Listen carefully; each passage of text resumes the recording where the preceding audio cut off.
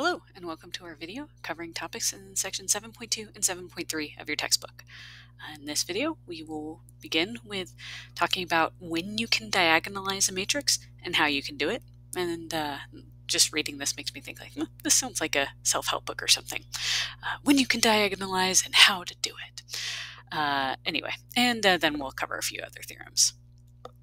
So, okay, the overarching goal of chapter 7 is we want to diagonalize a matrix. This was motivated in particular by dynamical systems.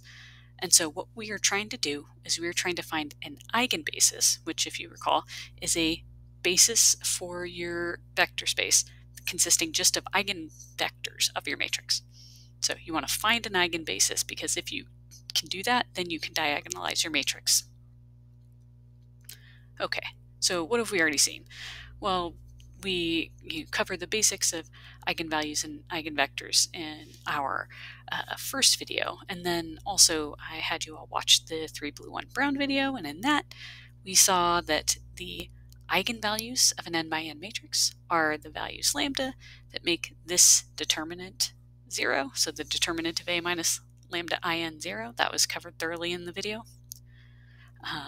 And one thing I don't know if the video mentioned or not, but this is called the characteristic equation of the matrix. And so you get, taking this determinant, you'll get some function, and then setting that equal to 0. This is your characteristic equation. But okay, so we know that the eigenvalues are the solutions to this equation. And then to find the eigenvalues, you have to, solve this equation. Once you've solved this equation, then you want to find the eigenvectors. And to find the eigenvectors, that means solving this linear system. And what does it mean to solve the linear system? Well, that just means finding the kernel of A minus lambda n. Okay, so let's look at an example. Let's say we have this matrix 0, negative 1, 4, 4. In fact, I think I assigned this as a pre-assignment problem, so maybe I'll blow through it. But A minus lambda n. So basically, you're just subtracting lambdas from the diagonal. You want to compute the determinant of A minus lambda in. Then you do that. This is going to be, well, okay, I'm assuming you've already done this. You've simplified or you've expanded out. And then factoring gets you lambda minus 2 squared equal to 0. And so the solution to the value of lambda that solves this is going to be lambda equals 2. So lambda equals 2 is our only eigenvalue for this matrix. And now, okay, we want to find the associated eigenvector. We have to plug in 2 for lambda, and then we have to see, all right, well, what vectors actually make this 0? And so you matricize, you find the kernel, and if you do that, the kernel here is any constant t times the vector 2, 1. And so any vector in this span of 2, 1 is an eigenvector. Okay, so with this example in mind, we're going to introduce some new terminology. So first, the algebraic multiplicity of an eigenvalue, lambda, it's the number of times that lambda appears as the solution of the characteristic equation of A. So here, when we're saying, what do we mean by the number of times it appears as a solution? Well, saying, all right, well, lambda minus 2, kind of how many factors of lambda minus the eigenvalue, how many times does that appear? So here we've got 2 factors, and so the algebraic multiplicity here is 2. Okay, the eigenspace of an eigenvalue lambda is just the kernel of this. So if you have some eigenvalue lambda, its associated eigenspace is denoted capital E sub lambda, which is the kernel of A minus lambda in, which is just the set of vectors that are the eigenvectors associated with eigenvalue lambda. So this is a really important thing to keep in mind. Like, okay, you've got an eigenvalue, and now the collection of eigenvectors is vector space, and we call it E sub lambda, and it's just the kernel of A minus lambda in. Okay, so in this, the eigenspace is going to be the span of the vector 2, 1. And then finally, we have the notion of the geometric multiplicity of an eigenvalue. And this is just the dimension of the eigenspace. So it's just dimension of this kernel. And so, well, we found the kernel. It's the span of 2, 1, and this has dimension 1. Well, I guess I jumped ahead a little bit because I was going to say, so the geometric multiplicity is 1. But the important part about discussing geometric multiplicity is that it tells you how many linearly independent eigenvectors there are for any eigenvalue. So the eigenspace is really important because it gives you the set of all eigenvectors with that eigenvalue.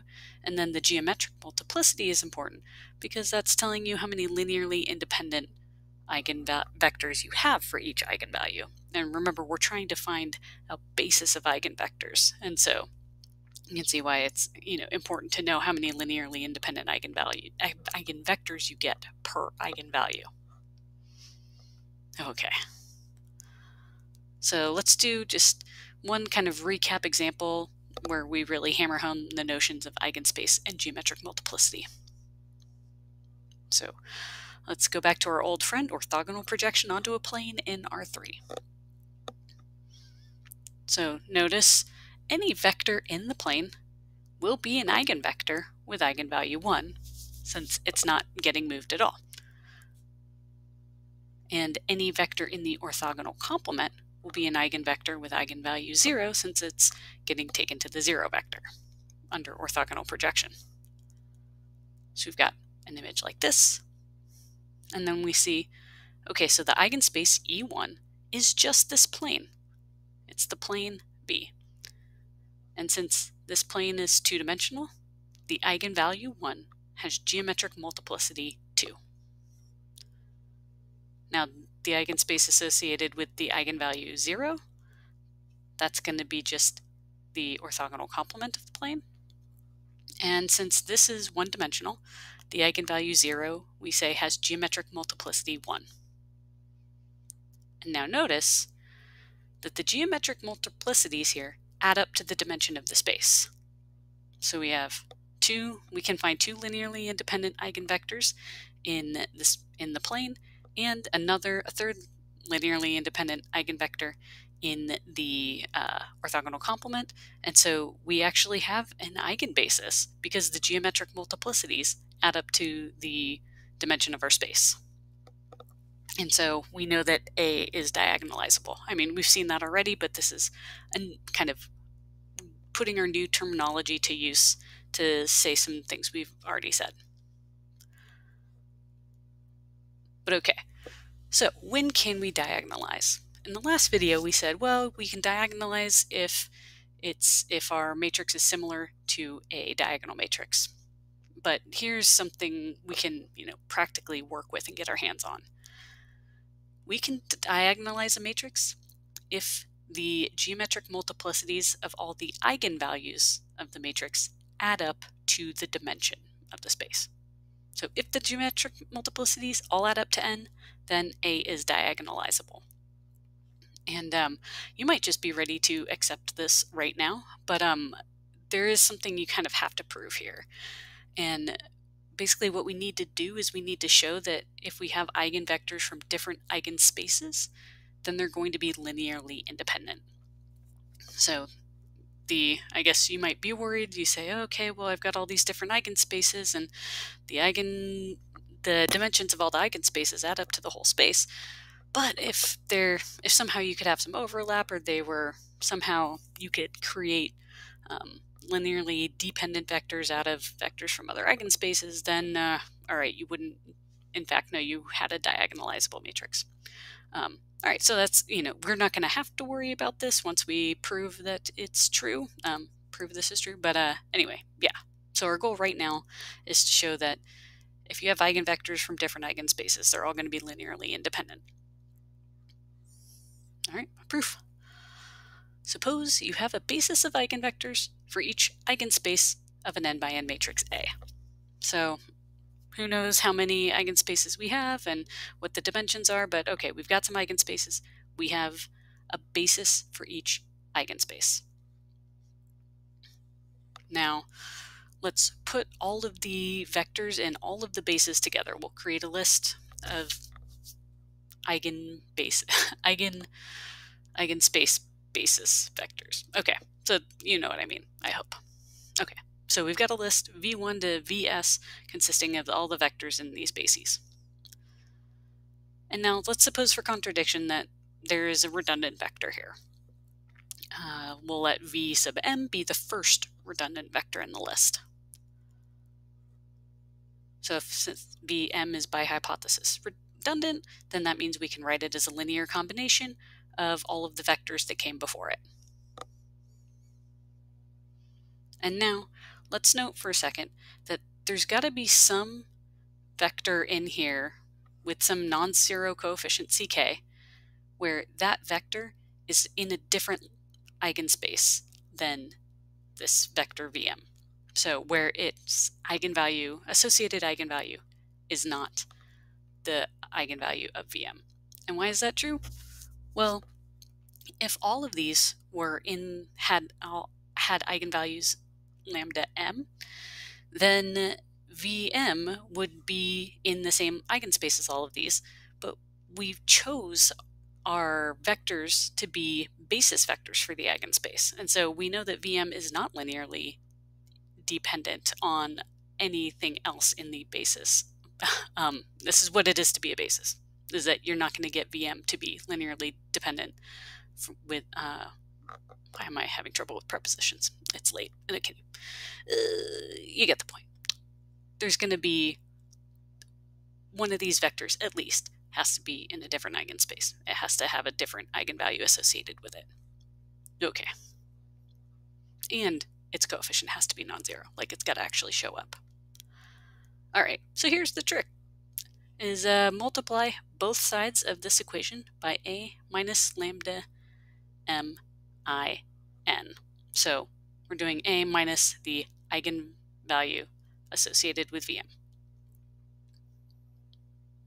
So okay, we get this, and then, okay, since Vm is an eigenvector, this is going to be, when you apply a to it, you'll have lambda m Vm, and then factor out the Vm, and so the left side you get lambda m minus lambda m Vm, and then on the right side, again, these are all eigenvectors, and so you'll have, once you factor out the coefficient in the V1, or the coefficient in the vector, you get lambda 1 minus lambda m C1 V1 plus all the way up to lambda k minus lambda m ck vk, all the way up to lambda m minus 1 minus lambda m cm minus 1 vm minus 1.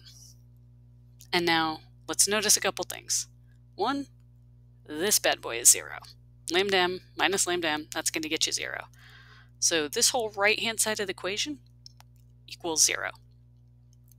But we, as I was muddling through earlier, this lambda k minus lambda m is not going to be 0. And this ck is not going to be 0, which means we have this non-zero term here and all these other terms. So what are we going to do? Let's solve for vk.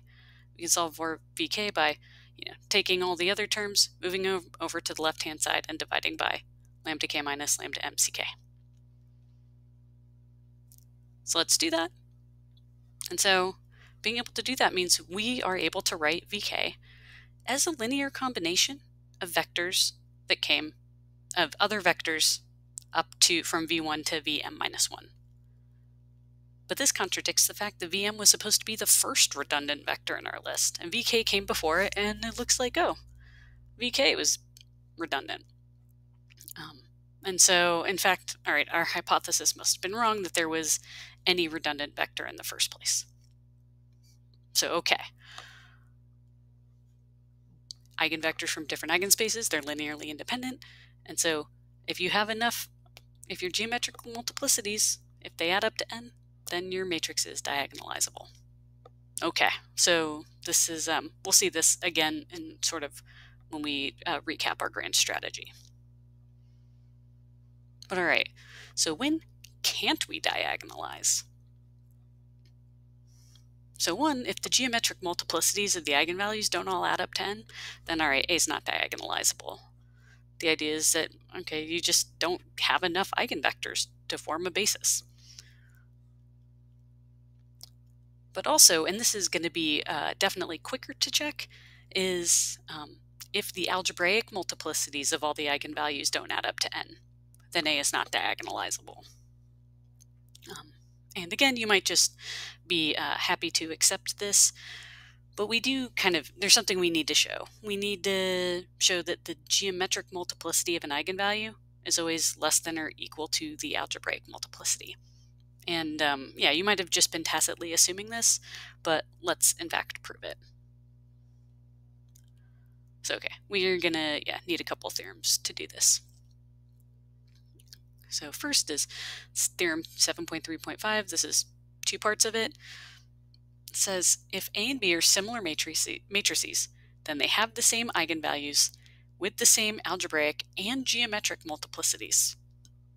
But they won't necessarily have the same eigenvectors. Just because they have the same eigenvalues, they don't have this. In general, they won't have the same eigenvectors. I think we saw that in the 7.1 video. But okay, so handy theorem about similar matrices and eigenvalues and stuff. So all right, let's prove it.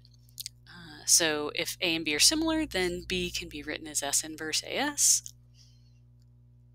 And so now let's calculate the characteristic equation. Well, to start doing that, we have to take determinant of B minus lambda in.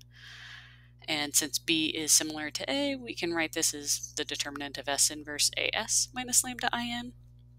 And then the trick is to notice, oh, the identity matrix, well, since S is invertible, we can just write the identity matrix. That's equal to S inverse times the identity times S. Like, multiply all this out, you get the identity matrix back. All right, so that's nice.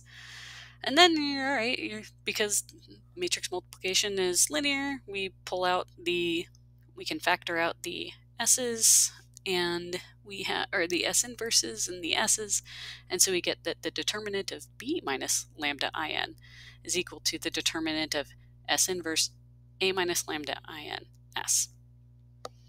All right, and since determinants are multiplicative, then we can basically distribute the determinant across terms. And then if you recall, the determinant of the inverse of a matrix is just 1 over the determinant of the matrix, so these are going to cancel, and we are left with the determinant of A minus lambda in. And so the characteristic equations for A and B are going to be the same if A and B are similar. And since they have the same characteristic equations, they're going to have the same eigenvalues and the same algebraic multiplicities.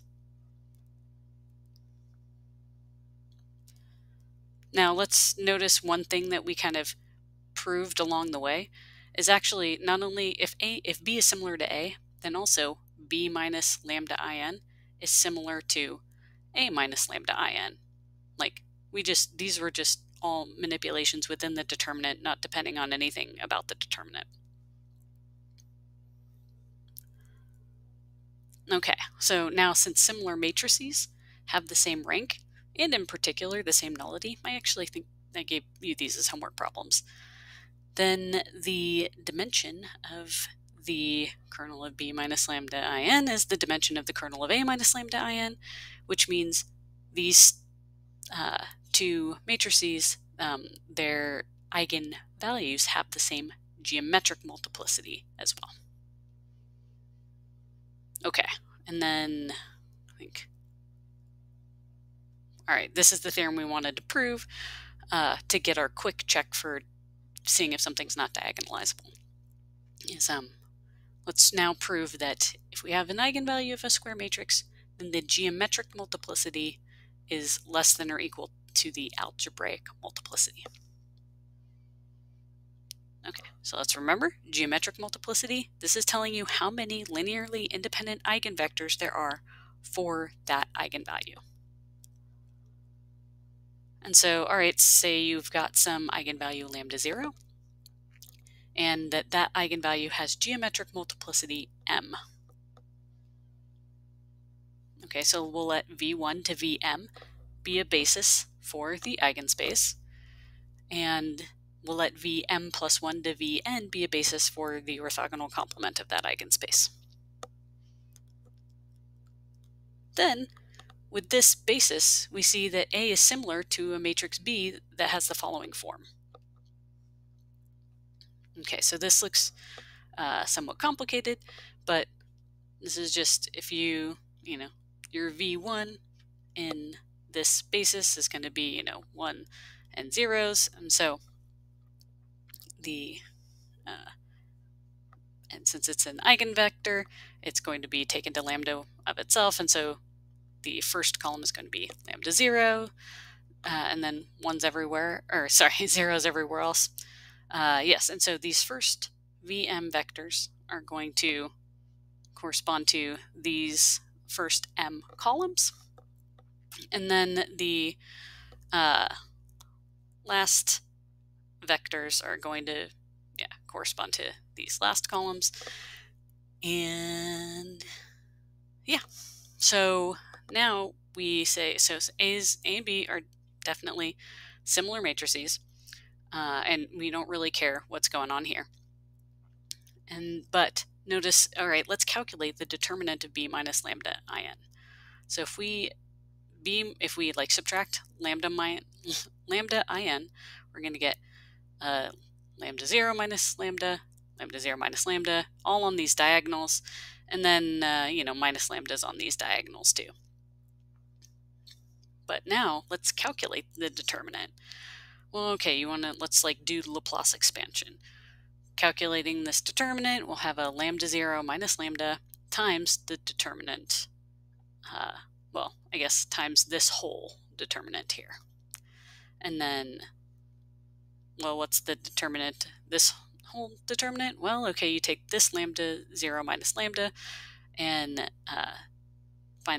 multiply it by the determinant of this matrix, and you kind of keep going down and keep going down and keep going down, and you'll get m copies of lambda 0 minus lambda times the determinant of this, which is, okay, if you like break this up into blocks like this, it'll be determinant of q minus lambda in.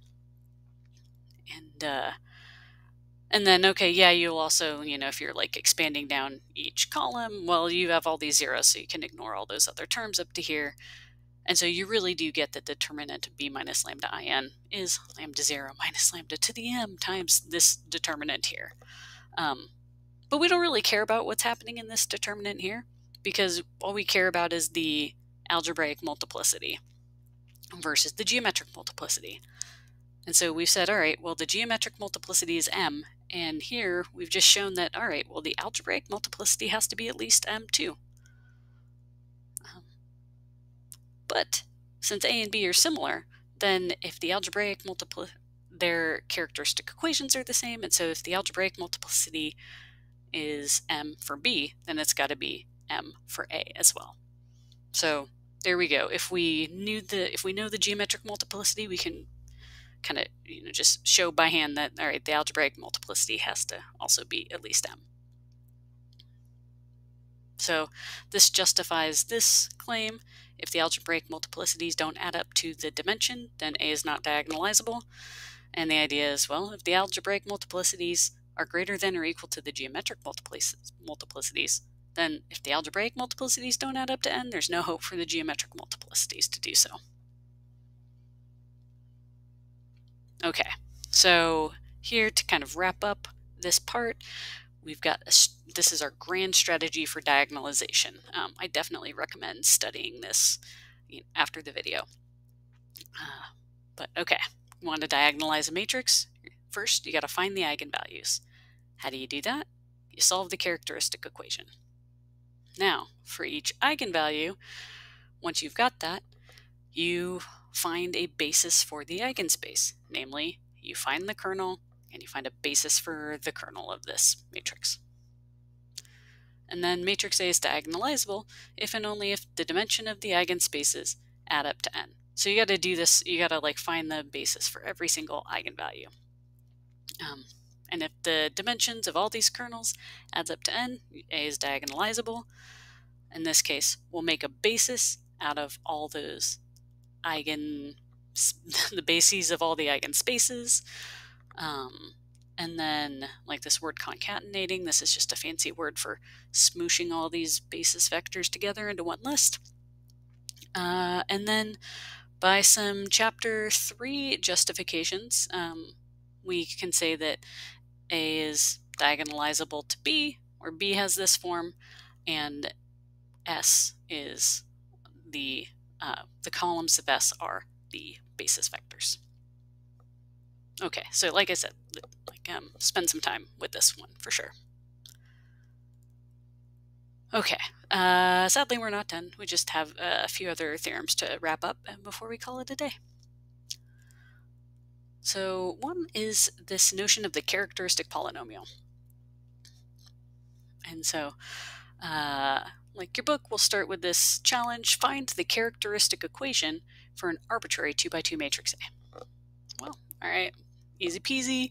We can do this.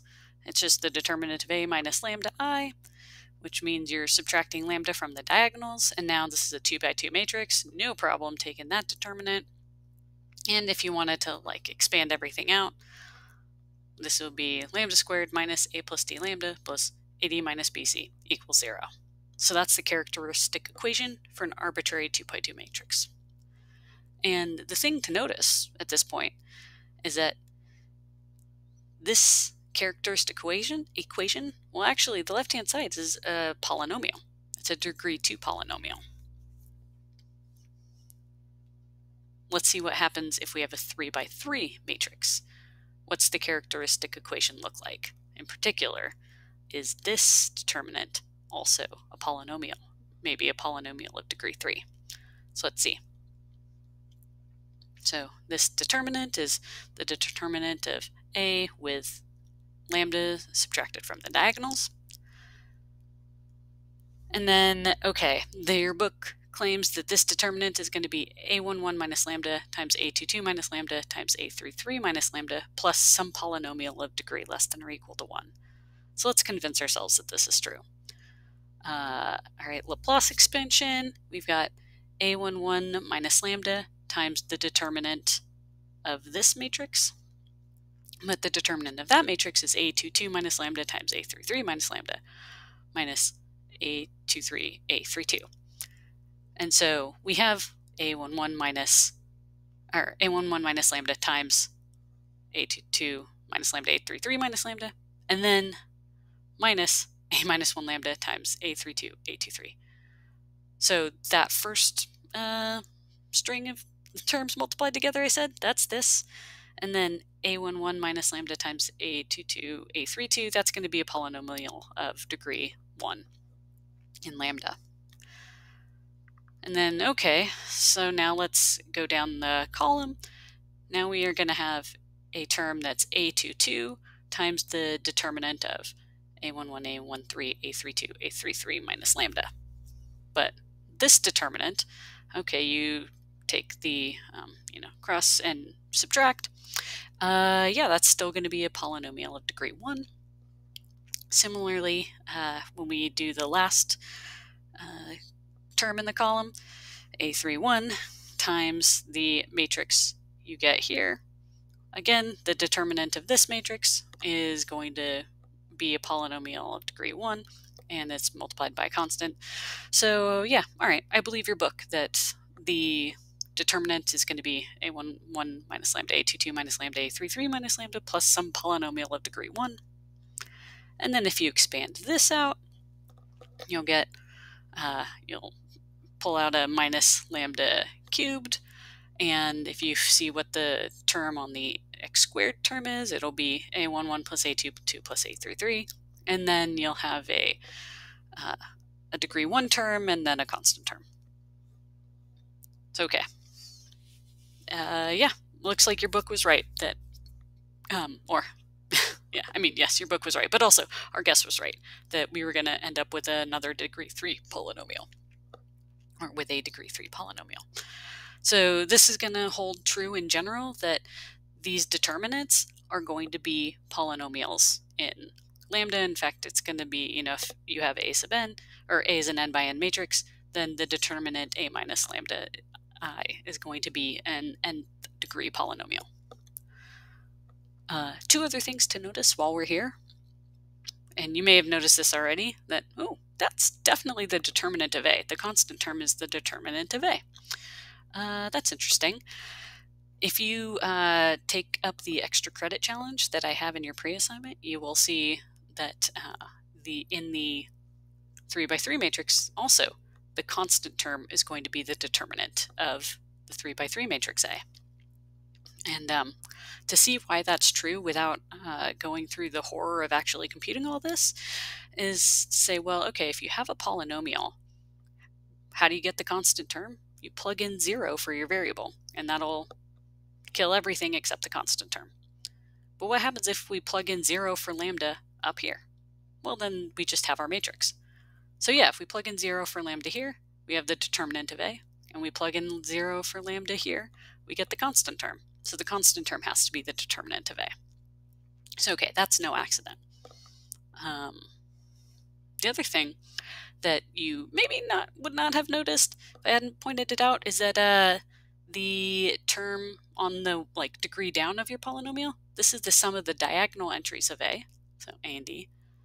And that's the same here too. Go 1 degree down, and the n minus 1th degree has a coefficient a11, a22, a33. Again, the sum of the diagonal terms. And this happens often enough. We see the sum of the diagonal terms often enough that it's given its own name. And this is called the trace of the matrix A. And if I'm being honest, this probably didn't need a exclamation mark there, but I just didn't want it to feel left out. Anyway, putting this all together, we have this theorem and says if A is an n by n matrix, then the determinant of A minus lambda in is a polynomial of degree n, and indeed it has this form: minus lambda to the n plus the trace of A times the minus lambda to the n minus first term plus some garbage, and then all the way down to the determinant of A, which is going to be the constant term. And this is called the characteristic polynomial of A. So if you set this equal to 0, it's the characteristic equation, but this by itself is the characteristic polynomial. And justifying why the trace always shows up here, we didn't really, I guess, talk about it too much, but if you go back and think about the Laplace expansion and how you would go about getting this n minus first term, yeah, hopefully it would be clear. But I had the opportunity to talk about it and I forgot to. Hashtag no regrets. Let's move on. Okay, so let's recall that similar matrices have the same characteristic equation, and so they're going to have the same characteristic polynomial. And one kind of surprising consequence of this is that this means similar matrices have to have the same trace. Because look, if they have the same characteristic polynomial, then they've got to have the same coefficient on the n minus 1th term. And so that means that the trace of A has to equal the trace of B. And yeah, I still find this surprising. Yeah, just didn't see it coming because, matrix A, sure, they're similar, but their entries can look so different. And yet somehow, yeah, their similarity is captured in the sum of the diagonal entries. I don't know, seems crazy to me, but I believe it. So yeah, this is a theorem called out in your book. If you have a matrix with these eigenvalues listed with their algebraic multiplicities, and they all add up to n, the dimension, basically, if your matrix is diagonalizable, then the trace of the matrix is going to be the sum of the eigenvalues. And that's because it's diagonalizable to a diagonal matrix where the eigenvalues are the diagonal entries, And since the trace of A is the same as the trace of its diagonalized matrix, the trace of A has to be the sum of its eigenvalues. So yeah, that's interesting and yeah, really surprising, I would say. And then one last thing is that the determinant of A is going to have to be the product of its eigenvalues if it is diagonalizable. And this comes from the fact that, okay, well, if A and B are similar, they have the same determinant. Again, B is going to be a diagonal matrix with diagonal entries, the eigenvalues. And so the determinant of A has to be the same as the determinant of B, which is just going to be the product of the eigenvalues. Okay, cool stuff. See you, some other time.